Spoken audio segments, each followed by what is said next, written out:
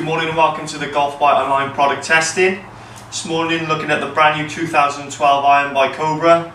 It's the AMP iron, core range for 2012, driver, fairway wood, hybrid, AMP irons all the way through, and then the new trusty rusty wedges.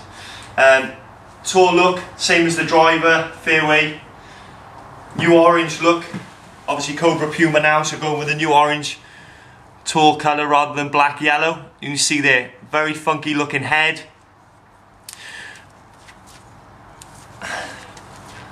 With a matching orange grip. What you've got is a club that's replacing the S3 range from 2010-11. AMP stands for Advanced Material Placement. Basically the design behind it, the new material and the technology in the head will help you create club head speed and ball speed, consequently hitting it further.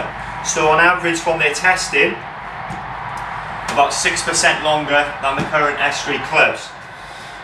You know, different looking club. It's quite a large head, forgiving club. They'll probably bring out a tour model to coincide with it, which is obviously going to be more playable to go with the pro irons.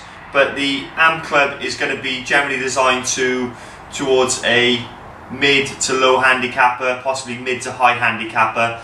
S3 Max range is still current, so that's going to be the more forgiving range, the S3 Max. But the AMP is obviously new tour look, completely different looking club to the S3 and the S3 Max. Very, very funky.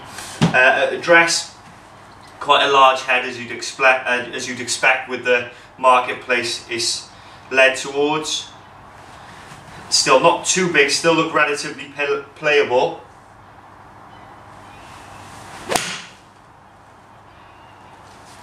Quite a high launching club, very nice feel off the face, quite long hitting as well. So what you've got is the new great tour look with the advanced technology and obviously forgiveness.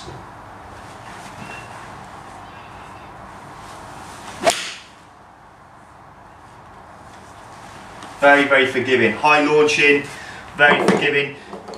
Leading edge of the club, I don't know if you can see there, but for what it's designed towards, it's not too big.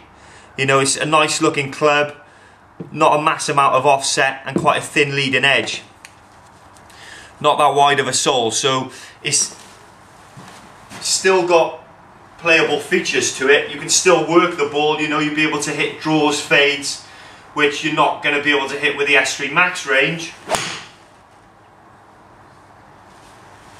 But it still gives you that forgiveness, especially in the long irons. Got a 4 iron here as well.